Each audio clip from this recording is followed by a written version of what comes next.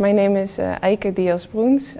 I work at the Erasmus University of Rotterdam. I've worked there for about 5 years now. I'm currently doing a PhD that's focused on the sense of belonging of diverse students in higher education. And I have a background in educational sciences and a special kind of personal interest in diversity, equality related issues within education.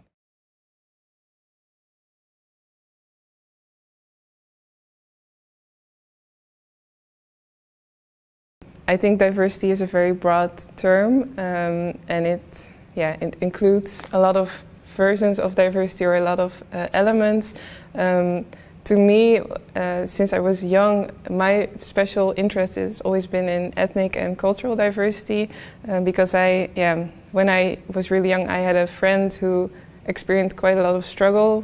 I wanted to do something about it because I found it so unfair what I saw happening to her.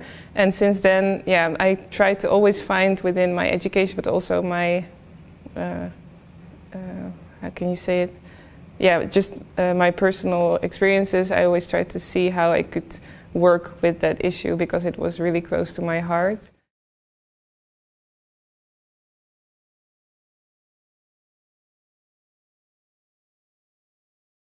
I participated as a teacher. I'm not part of the project development or organization, but mainly of the training. Because I'm already so interested in the topic, a part of mainly the beginning was not completely new to me. But what was new to me is that I realized that I actually hid some of my identity parts. For example, I'm married to a woman, and I realized that sometimes that's something that I kept hidden. That was also an issue, like what parts of your identity do you show to your students and what parts do you keep hidden. So that for me was quite something I knew I did that sometimes, but it was really, that came up really clearly. So that was to me very valuable.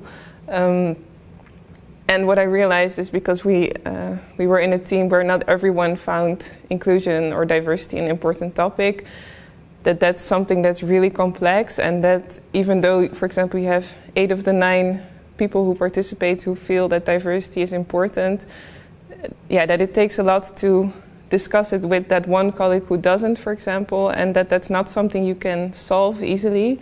That's quite a complex issue. And I felt that we as a team had to work after the team teacher reflection. That was something we had to work on more, because that's not, that stayed on my mind afterwards.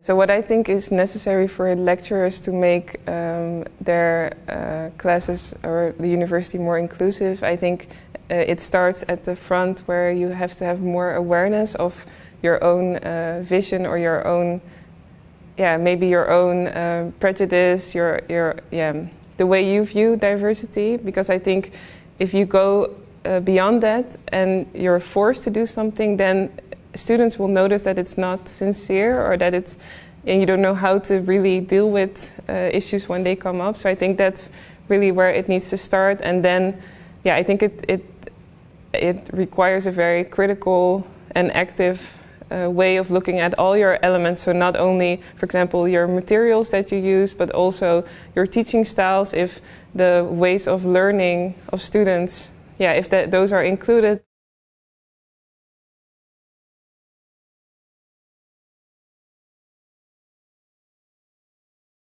What I would like to say to other lecturers, that the participating in a team teacher reflection is very valuable, and that you should take it really serious and not as something that, oh, maybe if I have time I will do it, but because I think a university at the core, it's focused on research, but it's maybe more importantly focused on education, and your students are at the center of it, and those students will be part of the next generations of the workforce.